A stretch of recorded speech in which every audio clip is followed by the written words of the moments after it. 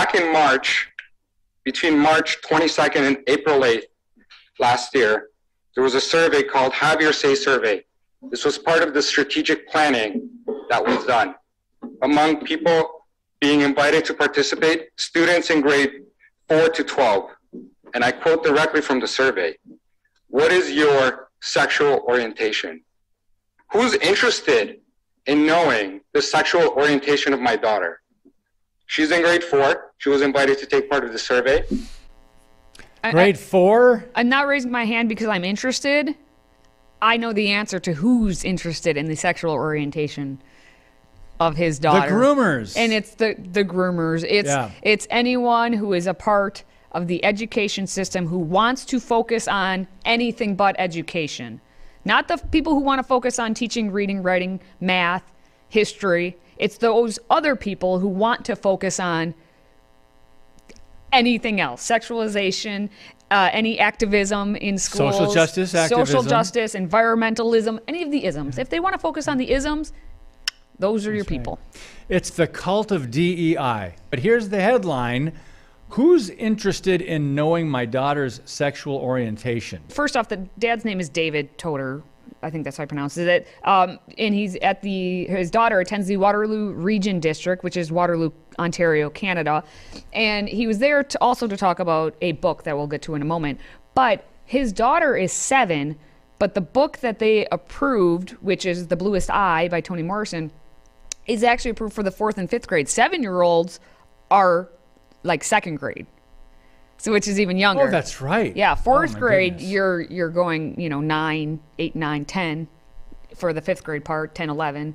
So if you're a 7-year-old, you're probably either 1st to 2nd grader, depending on when your birthday falls, right? So he also was talking, in addition to, who wanting to know the sexual orientation, is specifically, he actually reads a quote that comes from The Bluest Eye. This morning, I accessed a book. I can assure you that this book has been approved and is accessible to my daughter, the one that's 7 years old, by the way. I have accessed this book.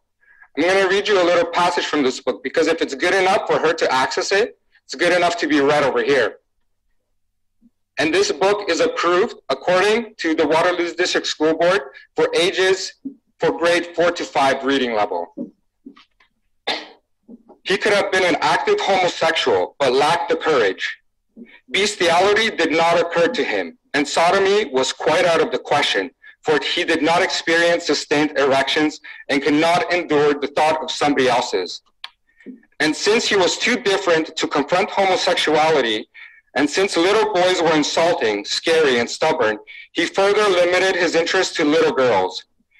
They were usually manageable and frequently seductive.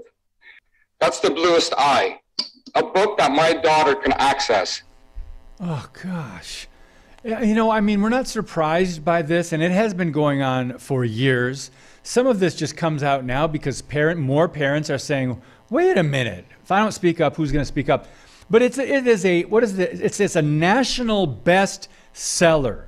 Over on Amazon, over 11,000 ratings, and they're like 4 and 5 star ratings for this. So you know how popular this garbage is.